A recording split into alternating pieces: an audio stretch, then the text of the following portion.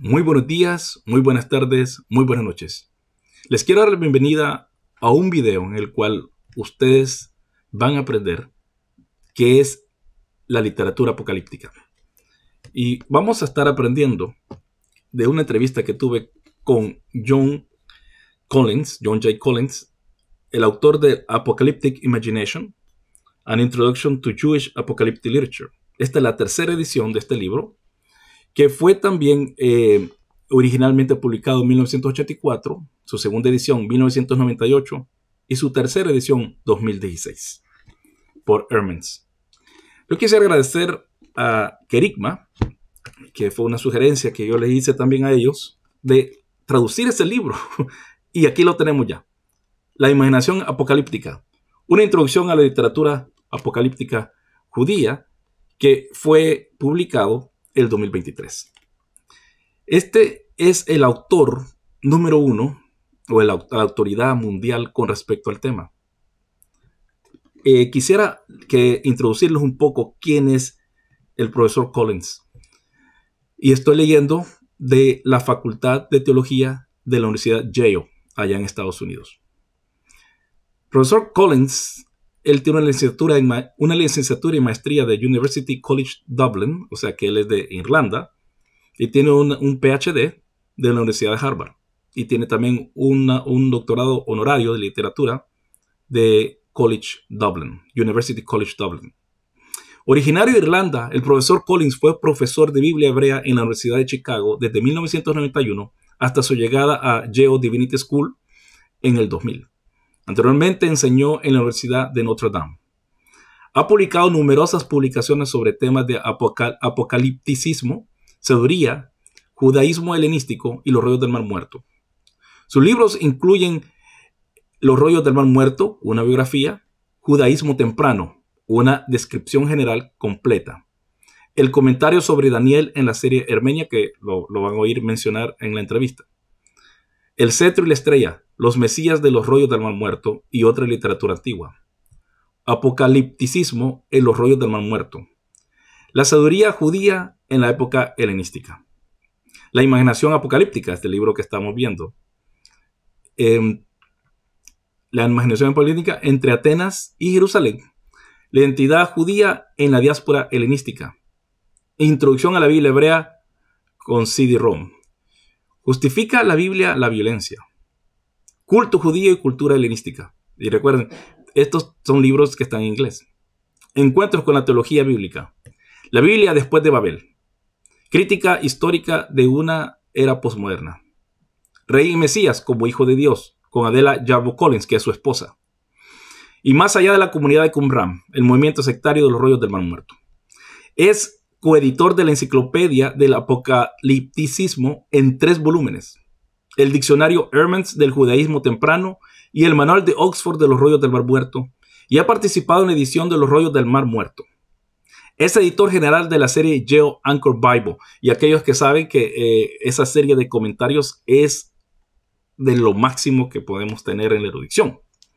Se ha desempeñado como editor de la serie de suplementos Journal for the Study of Judaism, Death Discoveries y Journal of Biblical Literature, el JBL, y como presidente de la Asociación Bíblica Católica y de la Sociedad de Literatura Bíblica, porque él es católico. Tiene un doctor en literatura honorario de University College Dublin y un doctor de teología de la Universidad de Zurich. El profesor Collins es miembro del Trumbull College. Así que estamos leyendo o vamos a ver a una persona de que en la academia es sumamente respetada. Se va a él cuando es el tema de la literatura apocalíptica. Y como vamos a oír, él es parte de un grupo de personas que en los 70 comenzó a indagar más a fondo con respecto a este tema. Yo les invito a que se queden a oír toda esta entrevista. Va a ser un tiempo muy buen invertido de parte de ustedes para poderse introducir a este mundo. Y en las notas del video van a encontrar el link para poder tanto comprar este libro en español y si desean lo pueden comprar en inglés también. Van a ver el link abajo a Amazon. Es un libro muy recomendable. Es una joya en español. Y como hemos podido ver, ya va por su tercera edición en inglés. Quiere decir que es el libro que más se ha editado de este tema, porque enseña o introduce al estudiante y al interesado a lo que es la literatura apocalíptica judía y cómo eso ayuda a nosotros el día de hoy a poder interpretar el texto bíblico como ellos lo crearon y como ellos lo hicieron en su contexto, como ellos lo entendieron en su contexto y como nosotros ahora en el siglo XXI podemos entender estos textos y aplicarlos también a nuestra realidad. Así que les invito a ver las notas del video para poder hacerse de esta obra y también ver todo el video para así poder ustedes sacar provecho de este conocimiento. Yo estoy muy contento de este privilegio que el doctor Collins me dio, que el profesor Collins me dio después de muchos meses que hemos estado negociando a qué horas podemos hacer eso, y eso lo van a ver en el video también, a qué horas estaba yo grabando la entrevista, pero todo lo hago porque estoy interesado que ustedes aprendan de esto, de este tema que no se habla dentro de las filas evangélicas. No se entiende mucho dentro de las filas evangélicas, y de hablar de estas cosas a muchos les da miedo porque van a oír cosas que nunca han oído o que no han sido jamás expuestos. Así que, ya sin esperar, les traigo esta entrevista. Que les bendiga, un like, suscríbase al canal y comparta la entrevista para que así otros puedan aprender a qué es la apocalíptica y la literatura judía. Que Dios les bendiga. Once again, Professor Collins, thank you for your kindness to give us an interview.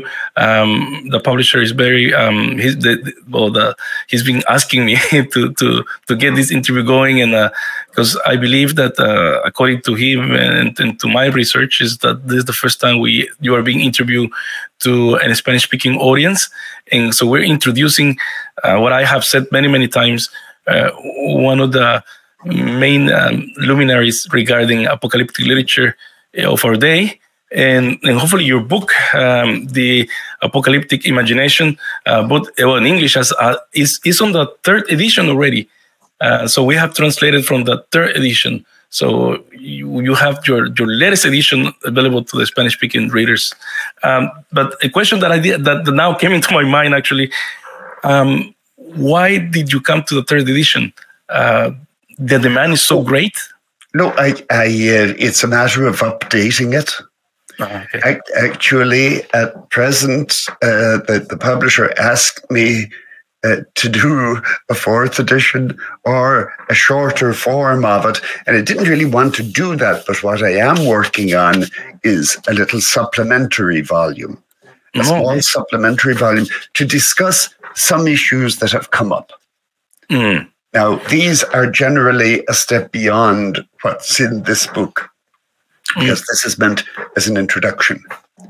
Yes, an introduction, which is very long. I think maybe we should probably stay on the introductory level for this.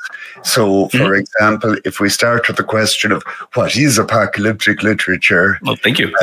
Well, one of the things that has come up is some people then dispute that, and then that gets a little bit complicated. And so I think we maybe we'll stick with the first level. Yes. So, what a lot of my work on the apocalyptic literature goes back to a project in the 1970s. That 5 of us were involved in, outlining apocalypse as a genre. It was part of a project on forms and genres of literature.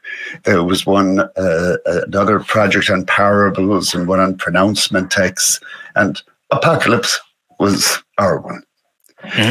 What we did at that time was we went through all the literature that gets called apocalyptic and tried to decide then how much of that really is coherent. Now, to back up one step, why is any literature called apocalyptic? Well, it's because of the last book in the Bible, the Apocalypse of John. And that's called in Greek an apocalypsis, which means revelation. But now, not all revelation counts as an apocalypse. So, in practice, what the word means is revelations that are somewhat like what you get in the book of Revelation. Now, I say somewhat because you may have considerable variety, but there are certain things that are staples. And what first thing is, it's got to be a revelation. It's not a prophecy. You know, in the Old Testament, a prophet gets up and says, "Hear the word of the Lord." Now, you may get an occasional prophetic pronouncement like that in an apocalypse, but mostly what you'll find is that somebody falls asleep and has a vision, and an angel has to explain it to him. Or he's taken up out of his body and taken up through the heavens. So it's an extraordinary revelation. Out of this world, if you like. Now, so that's one of No, so that's the big difference between apocalyptic and prophetic, as you said. Yes. Yeah. That's one big difference. There are others. Now, then, secondly, the content is also distinctive. And there are two kinds of things that you get in apocalypses, and I distinguish these as two subtypes. Some people would prefer to call them two different genres altogether, but one of them has to do with history. Now, this is very familiar, say, from the book of Daniel. Daniel sees 4 great beasts coming up out of the sea, and these represent the whole sweep of history from the time of the Babylonian exile forward. And then at the end of that, there is a big judgment. So very often, the history will be divided into periods. The book of Revelation now doesn't go that far, doesn't follow all of that, and that there are reasons for that. But this is the typical thing now in the Jewish apocalypses. History, long sweep of history divided into periods, ending with a judgment. And most crucially, the judgment then is followed by resurrection. Or I should say the resurrection comes first and the resurrection is followed by the judgment. Now, this is the big difference over against prophecy. You see, most of in the Hebrew Bible, you really do not have an expectation of a meaningful afterlife. In the Hebrew Bible, when you die, you go to Sheol. And Sheol is like a damp basement, you know, and you'd be better off dead, so to speak.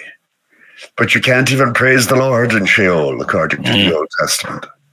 And it's only in the book of Daniel that you get a resurrection of the dead, and then a distinguished afterlife, where some people are rewarded, some people, in effect, go to heaven, and some people go to hell.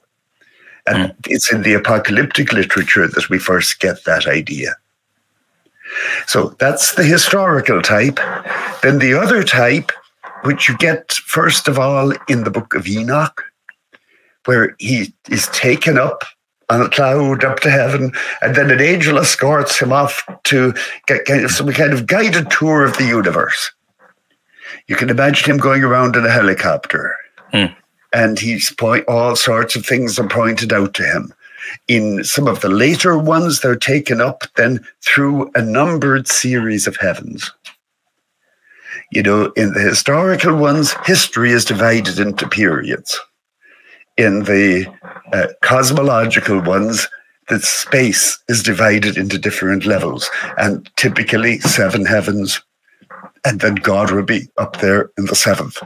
There are a few variations on that, but that's the typical thing. Also there, one of the main items of interest in what he sees when he goes up into the heavens is what happens to people after they die. Where do they go? And actually, in some of those apocalypses, and I'm thinking now of ones that are relatively late, say 100 AD or later, often hell is up in one of the heavens. No. You know, hell has actually been transposed. Everything is up there. So that's by and large the shape of apocalyptic literature. Now, this wasn't recognized as a separate kind of literature until the early 1800s. And what happened was, I mean, everybody knew the book of Daniel, but Daniel appears in the Old Testament as a book of prophecy. And the book of Revelation is obviously, to some degree, modeled on Daniel. Beasts coming up out of the sea and that kind of thing. Now, but in the late 18th century, a Scottish traveller named James Bruce went to Ethiopia, and he got his hands on apparently 4 copies of the books of Enoch, of the Book of Enoch in Ethiopic. Now, he put one of those in the Bodleian Library at Oxford. He put one in Paris. One I forget where he put, and he gave one to the Pope. So if you have Protestant friends, be sure to tell them that. That actually wasn't so well publicized at the time. But now, the one that was taken to Oxford was translated then in, I think it was 1819 to begin with. And, then after a little while, people began to take note of this. And a German scholar said, it's not only the book of Daniel that's like Revelation. This stuff in the book of Enoch has a lot in common with it too. And then there was another text known as 4th Ezra or 2nd Esdras, which you get in Latin, and you would get in the Vulgate, for example. It's preserved. This also is a similar kind of work. Some of the Sibylline oracles, which we may come back to talk to. And so he put together a group of these. And that was really the first time somebody recognized that this is a genre, which is to say, it's a kind of literature with recognizably distinct types. And you see, it's enormously important for the New Testament because there is implicit in it a worldview. Now, by a worldview, I mean certain assumptions about time and space. The assumption about time is that time is spread out over the longue durée, and this can all be foretold because it's really determined in advance how this is going to go. And it will end up with a big judgment. And in terms of space, it is a space where there's a lot more going on in the heavens than there is on earth, where there are all sorts of angels and demons. And, there are layers of heaven up there, and they're all populated. And the goal of life is to get up there. Whereas in the Old Testament, the goal of life was to see your children and your children's children. But that changed. And you see, that change came into Judaism first. Some parts, most of the book of Enoch, in fact, seems to be older than the book of Daniel. Okay. So, it used to be thought that we know when the book of Daniel in its final edition was written. And, for the benefit of any conservative Protestant friends you may have, it was not written during the Babylonian exile. It was clearly written in the 2nd century BC, at the time when there was a persecution in Jerusalem, where there was an attempt to suppress the Jewish cult and really to suppress Jewish identity. That's when Daniel was written. This was about 164. We can date it, actually. We can maybe talk more about this if you like, as to how we know when it was written. But it's because you have prophecies that are very exact, down to a certain point, and then were not fulfilled beyond that. And already in antiquity, some people figured out that's actually when it was written. That all the accurate prophecies were written after the fact. And then the rest was the projection. But some parts of the book of Enoch are older than that. Some of them may go back to the 3rd century BC. And it turns out, I think, that what led to the rise of this kind of literature was the spread of Hellenistic culture.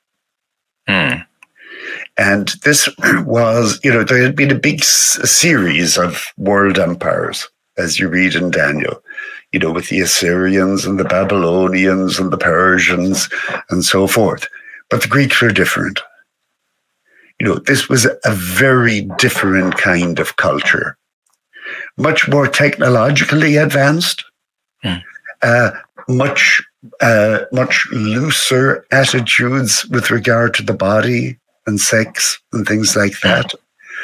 And I think this Hellenistic culture hit the Middle East much the way Western culture has hit it in modern times. You know, something that is quite alien and different. And then people react to that in different ways. Some people may like it and try to acquire it. And a lot of people just react against it and say, hell no, we're going to stick to our traditional ways of doing it. And actually, you know, if you read anything now on post-colonialism, you know that there's always a little bit of both. Yes. You know, that there's a theorist named Homi Bhabha who writes about hybridity. You know, that, even when people are reacting against Hellenistic culture, they pick up parts of it. And this is also true still. Like Spanish-speaking people, we always bang the Spaniards for conquering us, but we love going to Spain and we love their culture. Yeah, yeah. You know, and there's always a mixture in it. So I think that was really what gave the impetus to the rise of this new view of the world. So where should we go from there? Should we talk more about Enoch or about... Actually, both Enoch and Daniel, if you notice, I put both of them together. And the dating of Daniel, it's such a fascinating thing. And what Enoch did, we knew of Enoch. We didn't have we didn't have the book. How did that happen? Because that's what I understood from what you say. We knew about Enoch, but didn't have the text. Well, I mean, we have the whole book of Enoch in Ethiopic. The Ethiopic was translated from the Greek, which we don't have except for a few small bits of it. And the Greek was probably translated from the Aramaic. And we didn't have any of the Aramaic until the Dead Sea Scrolls were found. Okay. And when the Dead Sea Scrolls were found, lo and behold, there were bits of several parts of the Book of Enoch. Now, people had already realized long before the Dead Sea Scrolls that the Book of Enoch is really 5 books put together. Some people thought this was done deliberately to make it kind of like the 5 books of Moses. I'm not sure about that, but there are at least 5 different compositions in it. Like Psalms. Same idea. One of these is a book about the stars, an astronomical book. Most people, to be honest, find it extremely boring. You know, but obviously some people were into this. And in fact, you know, it reflects some of the Babylonian ideas about the stars. It was a little bit out of date, I think, when the astronomical book of Enoch was written. But, you know, when the first thing you think of when you talk about Enoch is the first part of the book, the first 36 chapters, known as the Book of the Watchers.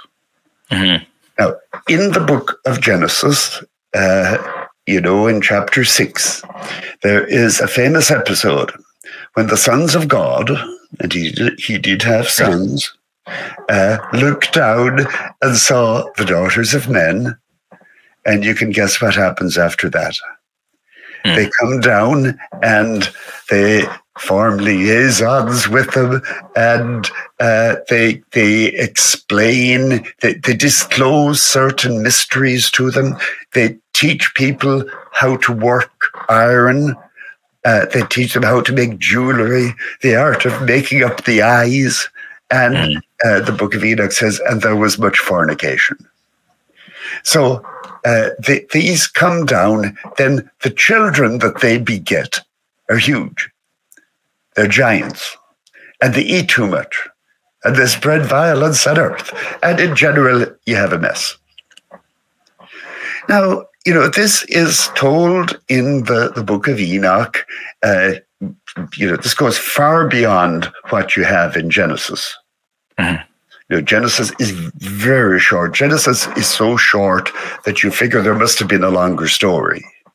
But now whether this was the longer story, we don't really know. But as developed in the Book of Enoch, this becomes the explanation for everything that's wrong with the world. And so then you have a story of how the earth cries out to God, and the angels go up to God and say, for God's sake, will you do something about this? And so he does, and he sends the flood. Now, that act, in Genesis, the flood comes right after these people come down. But Genesis doesn't say that the flood was punishment for what the fallen angels did, whereas that connection is clearly made in the Book of Enoch. Now, that, in all probability, is a kind of first run for history, if you like. And it's an allegory for what was going to happen again.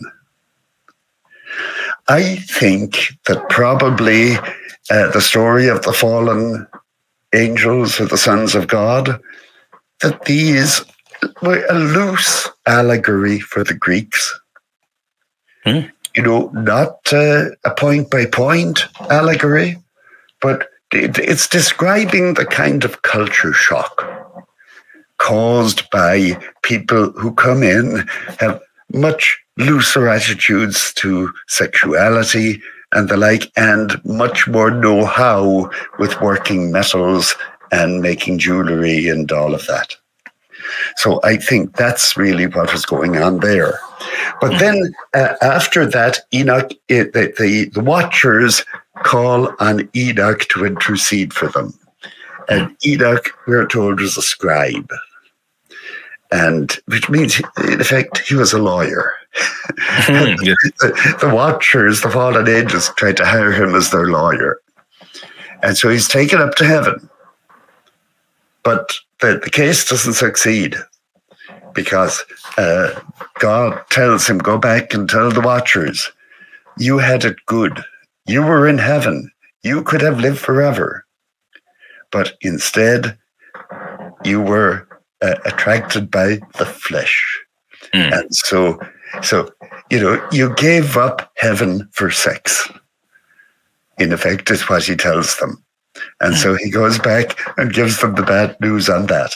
But then an angel takes him on a tour where he sees all sorts of cosmological curiosities, but he also sees the chambers where the souls of the dead are kept. And he sees the place where the fallen angels will be punished. And he sees actually the old Garden of Eden also, which is not really, it doesn't explain the problems of the world in the Book of Enoch. In the Book of Enoch, it's the fallen angels who put the world wrong. Yes, I heard Ed Wright say that, and many others the same, that in this type of literature, it's not the human sin that put us in this predicament, but it was the angels. Yeah. And equally, you don't get out of this predicament just by human agency. You need a heavenly deliverer. Now, that might be a good point to switch over to the Book of Daniel. Now, the Book of Daniel is a very complex book. Part of it, about half of it, is in Aramaic, and the other half in Hebrew. And I think it's obvious that it wasn't all composed at the same time. And the usual breakdown is that more or less the first half of the book, which are the stories about the lion's den and the fiery furnace and all that stuff is older. And those are traditional stories. In the case of Nebuchadnezzar's madness, we can trace the development of the story a bit, because there is a very similar story found at Qumran, where it's a different Babylonian king. But, and we know where this story came from. It was a Babylonian king who left Babylon and went out to tame out in the wilderness. And that's really what prompted this whole story. But then, it changes as it goes along. Now, most of those stories in the first half of Daniel aren't what we would call apocalyptic. They're stories, legends, usually culminating in some kind of a miracle, like the fiery furnace or the lion's den.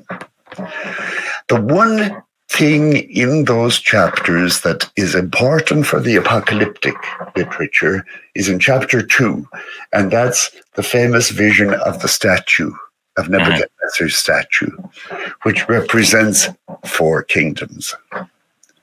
And that at least will be taken up and used in the second half of the book. But then beginning in chapter 7, Daniel, the whole thing kind of changes. Up to this point, there are stories about Daniel, and it's after from Daniel 7 on that they begin reporting Daniel's visions. Even in chapter 2, it's the king who has the vision, and Daniel is called on to explain it. But beginning in chapter 7, it's Daniel who has the vision, and he needs an angel to explain it. And, in chapter 2, the 4 kingdoms are represented by a statue with 4 metals of declining value, but it's very orderly. In chapter 7, there are 4 great beasts coming up out of the sea. And, if you read Daniel chapter 7 and take it seriously, it's a nightmare. If you put yourself in Daniel's position, it's terrifying. And then, the 4th beast then is trampling everything with its feet. And that we now recognize as an allusion to the Seleucid kings. These were the Greeks in Syria, used elephants in warfare. That's where this image of trampling comes from. Okay, yes. That the thought of having war elephants trampling all over you.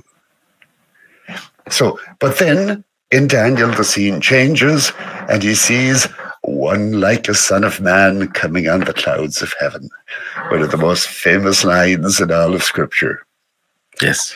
And now, he comes to the Ancient of Days. The oddity of this passage, if you come to this from the Hebrew Bible, is that before this in the Hebrew Bible, whenever you see somebody riding on the clouds, it is Yahweh, the God of Israel. Yes. Always. But here, there's another God above him, the Ancient of Days. Now, this is very much like what you have in the old Canaanite myths, where El was the venerable ancient god and Baal was the storm god. Now, it's not Baal, obviously, in Daniel, but I think what it turns out to be is the Archangel Michael, who is, if you like, the second power in heaven. Not a god on a par with the Most High, but not a human being. Now, this is now a controversial issue. We tend to speak about angels and the like. Even in the Dead Sea Scrolls, they call, what we call angels, they call gods. So, there are higher gods and lesser gods. And you always have lesser gods in the Bible. And indeed, in later times too. But certainly in the apocalyptic literature, there are lots of divine beings up there. Some are more divine than others. So, it's not disputing the supremacy of the supreme God, but still, in this case, Michael is said to be the Prince of Israel, and the prince there means the patron angel. And as the angel explains to Daniel, the battle that's going on in heaven, the real battle, isn't just the one between Greeks and Jews on earth. The real battle is in heaven between the Prince of Greece and the Prince of Israel. And that at the end of that, Michael will arise. And it's after that then that you get the resurrection. Now, what you do in the meantime? Daniel, we know, was written around the time of the Maccabean revolt. And there were different schools of thought among the Maccabees, among the Jews of the time, as to how you should react. If a pagan king comes in and disrupts the cult in the temple, what do you do? Well, the Maccabees said, you get your sword. And then when it turns out that the Syrians know enough to attack them on the Sabbath, and some people wouldn't fight on the Sabbath, well, tough. So the Maccabees said, we'll fight on the Sabbath. We can break one commandment and stay alive to keep the rest of them. That was the Maccabean way of looking at it. But the way they look at it in the book of Daniel is, we are not the ones who are going to defeat the Greeks. It's God and the archangel Michael. And so what we need to do is keep ourselves pure. Not make sure we don't participate in pagan sacrifices or the like. And that you need to understand what's going on. And that's what they say at the end of Daniel, that those who are wise will instruct the many. The maskilim, as they're called in Hebrew. And what it means to be wise here means to understand what's really going on, to understand that the real battle is in heaven. And also that this is all under control, that God has already decided how long this can go on. And in one chapter, there's a famous reinterpretation in Daniel chapter 9 of a prophecy of Jeremiah that said that Jerusalem would be desolate for 70 years. And the angel explains to Daniel, well, actually, it's 70 weeks of years, which is to say 490 years. But then they were they weren't very clear on how much time had passed, actually, since the Babylonian exile. And so, but the main point was, you're now in the last half week. And several times in the book of Daniel, it says there will be a time, times, and half a time, which is to say 3.5 years. Now and at the end of the book of Daniel, then they actually give specific numbers of days until the end. And they do that twice. And I figured the second time is a slightly higher number. And I figured that was an extension because the first one passed. But Daniel is the only apocalyptic book that tries to do that. That tries to predict when the end will happen. Because it never does. At least not yet. Yes. Yeah. It's very interesting, but can you just, to finish on Daniel, can you just, because you mentioned that that the dating is around 165. Oh, yeah. Due to other factors. Can you just, because this is like, in the Spanish-speaking community, this is like, and I guess also in the English-speaking community, because I know about that, it's a great discussion about it. So.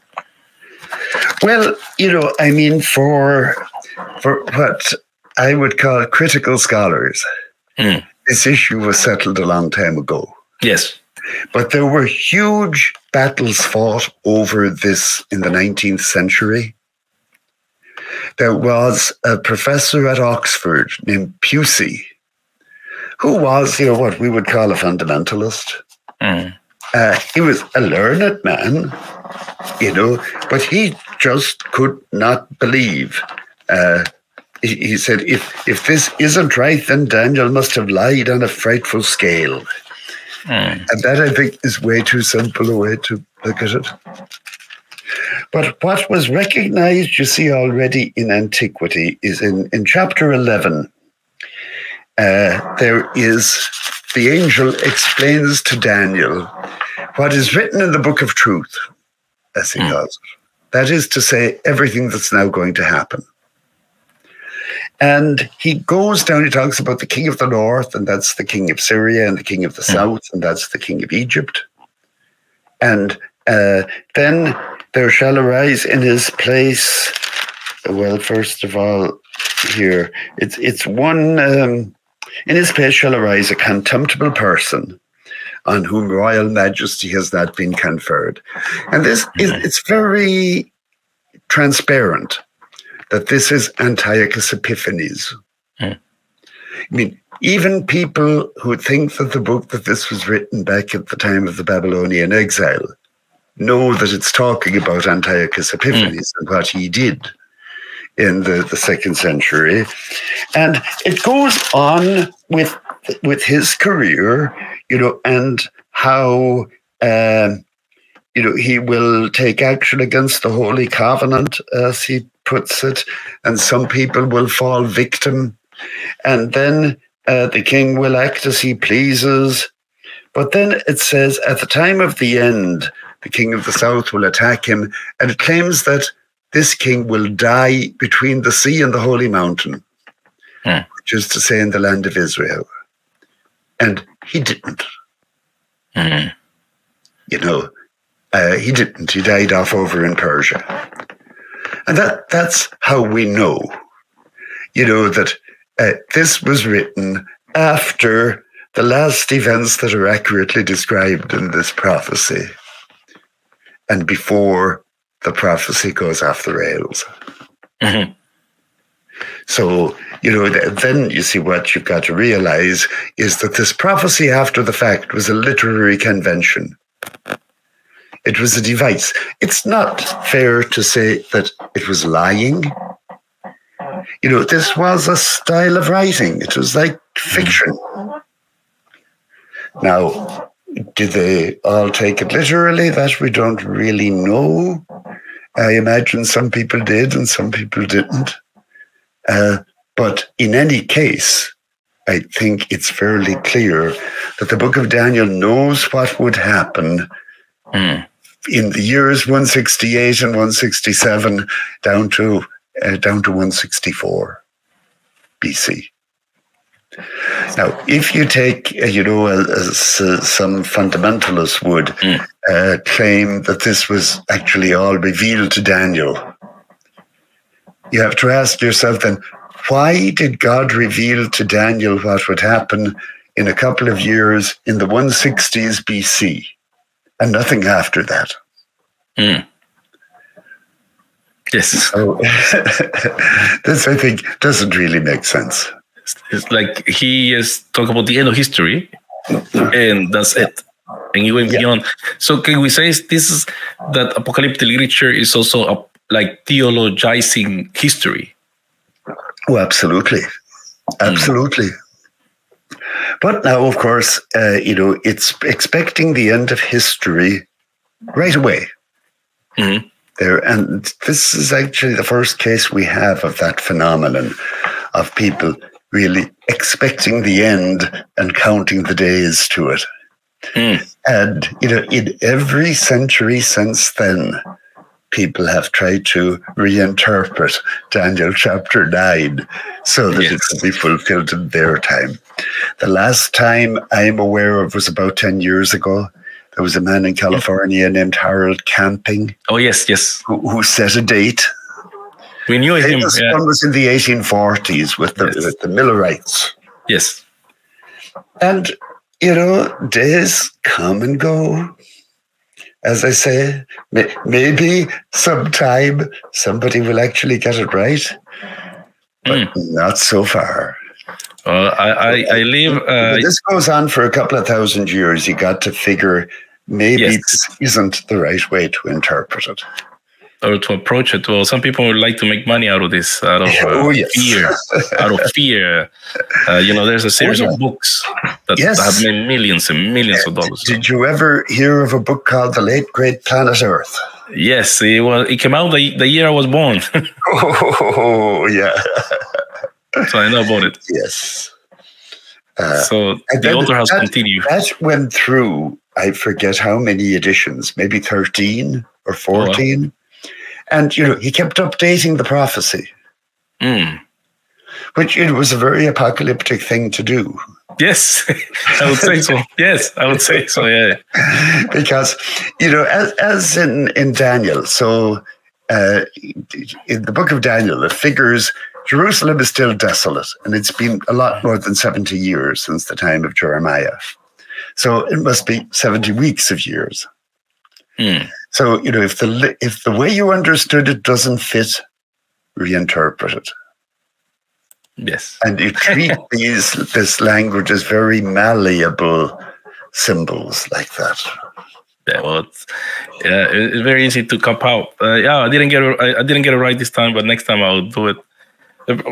John, can you tell us, because just to move this along, there are three types of literatures that you discuss in your book: Civilian Oracles, the Book of Jubilees, and the Dead Sea Scrolls. Can you give us a small introduction to each of these literature? I can see we are running low on time. Yes. So I'd be very... And let me tell you, not because of Professor Collins, it's because of me. I have to go to work. It's 4:43 a.m. in Australia. Anyway, I think, an hour is enough. Yes. And anything. Yes, okay. Sibylline oracles were written in Greek. Now, some of them are properly apocalyptic. They're all loosely related. They're all oracles. They're not visions like you have in Daniel and Enoch. So they're not apocalyptic revelations in that sense. These are inspired prophecy. The interesting thing about them is they're in the name of the Sibyl. Now, the Sibyl was a figure of Greek mythology, a woman, who had asked Apollo for lasting life, but didn't ask him to stay young. And so she also has a very dim view of life, perhaps for that reason. And a lot of these oracles predict a long sweep of history, often 10 generations or something like that, and some kind of a judgment at the end of it. Not all of them have the resurrection, but the later ones do. These, I think, when the Jews took this over, these were mainly Jews in Egypt, in Alexandria, who spoke Greek, and they were trying to make...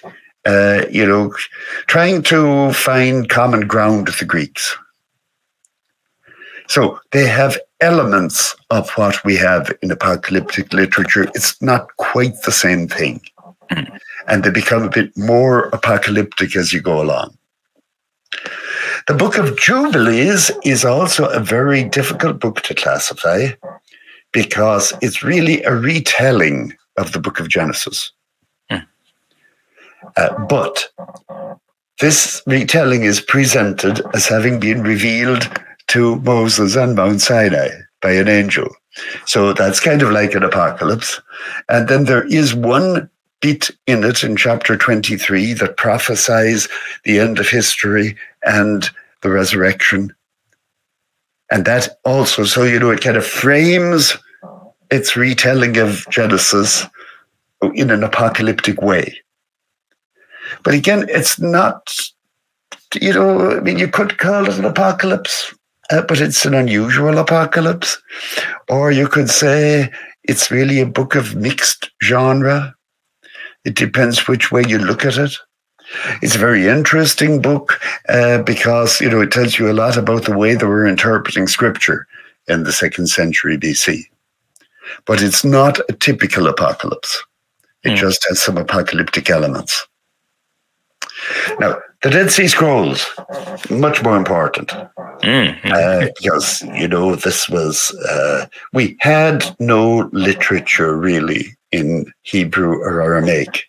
I mean, practically none. Between the end of the Bible and the rise of the rabbinic literature, almost 400 years later, until the Dead Sea Scrolls. And then, you get fragments of close to 1,000 texts. So, huge cornucopia of material. Now, they include fragments of the books of Enoch. And they had copies of Daniel. And they had other books with a figure named Daniel. So other revelations to Daniel. But apart from that, they do not, the people who collected these scrolls, and we think they were the Essenes, a sect, they did not write apocalypses. They had beliefs that were very similar. They had what I would call the apocalyptic worldview. But they often express that using different kind of mythology. The most famous one is that when God made the world, he gave people 2 spirits to walk in. How would you know that? Well, presumably somebody would have to reveal it to you, but they don't describe how they got the revelation. They just present this as teaching. And then you have 2 spirits fighting each other, but at an appointed time, God will intervene and destroy the spirit of darkness. And you have this in the community rule. You also have it in a text called the War Scroll, which is about the final battle of the sons of light against the sons of darkness. This idea that the world is divided between 2 equally balanced forces of light and darkness, you get that in Zoroastrianism. Now, the Jews had been subject to the Persians for a couple of 100 years. And even after that, Jews, especially in the Eastern diaspora, would have had contact with them. I don't think it's difficult to see how they would have gotten such ideas. And of course, they weren't just taking over the Persian ideas. They were refashioning them. They were just using the language. But that's what you get in the Dead Sea Scrolls. Now, also, you have a strong belief that, eventually the destiny of the righteous is to be with the angels in heaven. And the idea that the wicked will suffer eternal damnation. But they do not in the sectarian scrolls, the ones that are clearly written within this movement, they do not talk about resurrection. They do not talk about bodies coming back on earth. That doesn't seem to be what they had in mind. So you have the scrolls fill out a lot of the worldview of the times. But from a literary point of view, they don't give you many apocalypses, and those that they do give you are very fragmentary, which can be very frustrating. I'm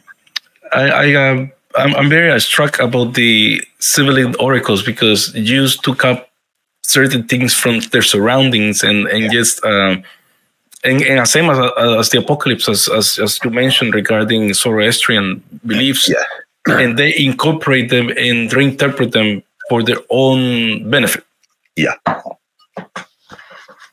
So there are a lot of scholars who just can't accept that. They say Jews wouldn't take over ideas from Persians. This is nonsense.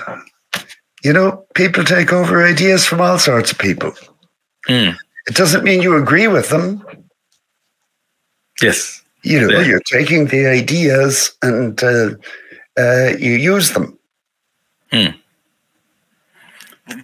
I'd like to move on to the book of Revelation, which let me tell you, I know that your wife has written a lot about it. so you're a team. You're a team. Talk quickly. The book of Revelation is, I mean, obviously, if you've read Daniel, you immediately recognize a lot of the genre of Revelation. So, in this case, the difference is that this presupposes the resurrection of Christ. So Christ is now ascended to heaven. He is the lamb that was slain, but the lamb that was slain is now a lion. Now, this becomes complex because, the bottom line of the book towards the end is that the word comes back from heaven on a white horse with a sword of his mouth for striking down the nations. Yes. And he's nothing like the Jesus, in the Gospels. Jesus in the Gospels was a nice guy. You wouldn't want to cross this guy who comes back on the white horse. He has undergone a severe character change in the meantime. So, and what has happened actually, is I think that Jesus has been refashioned in the likeness of the kind of Messiah most Jews were expecting, who would be a violent warrior. Now, a lot of the book of Revelation, you see, is reacting to Rome. A lot of it is reacting to the destruction of Jerusalem. So, whether you can even distinguish Jews and Christians in the New Testament period is a controversial issue, because the Christians, as we call them, were all Jews. And the author of Revelation most certainly was a Jew and thought of himself as a Jew. But, he was a Jew who believed that Jesus was the Messiah. Yes. And this was it. And so it becomes very anti-imperial. But in spite of all of that, there's also a lot of Greek and Roman mythology worked into it, and the symbolism. That's what my wife wrote her dissertation about. Okay. Combat myth, and especially chapter 12. It's wonderful imagery, wonderful imagistic language. Now, in Daniel, it seems clear that Daniel was telling people, do not go out and join the Maccabees. And I think also John thought that, if you are to be killed, let yourself be killed. Because if you are killed, then you rise again. And then that's the important thing. And let me mention also that you have written a substantial commentary on the book of Daniel in the Armenian series. So both your wife and yourself have done apocalyptic books, done very substantial commentaries. We have indeed, yes. Yeah. And it really struck me what you just said. Daniel is, and then it's saying, do not join the Maccabees, because it's very pacifist. Very pacifist. Yeah. Well, the Maccabees were the guerrilla fighters. Yeah. Well, but when you say that Revelation is pacifist, it means you're counting on God to do the fighting for you. You still want your enemy to get killed. It's not. I don't think this is the way Jesus was thinking about it. When Jesus said, love your enemies. Well, in the Dead Sea Scrolls, they say, return evil to no one until the day of vengeance. And in the Dead Sea Scrolls, they figured on the day of vengeance, all bets are off, you can join in. I think in Revelation, on the day of vengeance, you just let Jesus do it. Even though we come with him, according to Revelation, he is the one slaying everybody. That's not us. Yeah. Yeah. Wow. We're just looking at this Jesus, which it's covered in blood. Yes. As in Revelation, which we think is because of I've been taught because of the sacrifice that he did. But actually, he's slaying people, so he's gonna. Yeah, but it could be some other people's blood too. Yes, that's amazing. I think I'll need to let you go to work here. No, one more question, if you may, because I still have five more minutes. What about apocalyptic then in the New Testament? within the New Testament. In the rest of the New Testament, this is a very controversial thing. Yeah, okay. Because in the rest of the New Testament, now, you don't get revelations like you do in John. But you have Jesus talking, the most controversial thing is when he talks about the Son of Man coming on the clouds of heaven. Now, that's, I think, clearly an allusion to Daniel, at least in most cases. And it is, it's predicting a final judgment. Now, was that actually what Jesus himself was preaching? And that is the issue on which New Testament scholars split down the middle. And now there was a strong movement. There was a Jesus seminar about 20 years ago that got a lot of publicity. Now, the main people in that just imagine Jesus as a quite modern kind of humanist, who wasn't into any of that stuff at all. But then, on the other hand, you have to wonder if he didn't have any such ideas, why did all his followers get such ideas? Where did they get them? So now, there's, of course, what I'd call a conservative point of view, which says that Jesus said all those things himself and was thinking of himself. That, I think, is problematic too. But there is a third way, which is to say that Jesus did talk about the Son of Man coming on the clouds of heaven. Now, he may not have said all the sayings that are now reported in the Gospels, but at least that he talked about that. But he did not, at least, make clear that he meant himself. Now, he could have been evasive on it. He could have just talked about the Son of Man coming on the clouds of heaven. I don't think there's any evidence either that he said, and that's not me. But you see, I figure if Jesus was walking around in Jerusalem, why would anybody think of him as the Son of Man coming on the clouds of heaven? To identify Jesus with the Son of Man coming on the clouds of heaven only makes sense after the resurrection. Okay. And so I think it's not until after the resurrection that that identification is made. A great question, though, is how much of that was part of the teaching of Jesus. And this is where I'm glad I'm not a New Testament scholar. It makes sense. It makes sense when in the book of Acts, the last thing that Jesus does as with the disciples is that he goes up in heaven and the cloud covers him. So from coming, and he's going to come back, the two angels say he's going to come back the same way. Yeah. So with clouds. So what goes up must come down, right? Yes. What goes up must come down, like Elijah. Yes.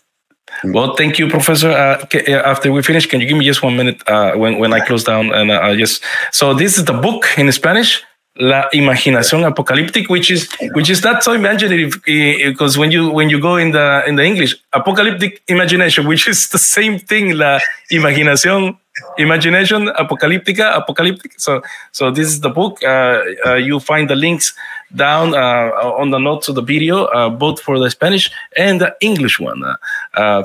Thank you, Professor. Thank you for your time, and thank you for your wisdom. And hopefully, we can do this again sometime in the future.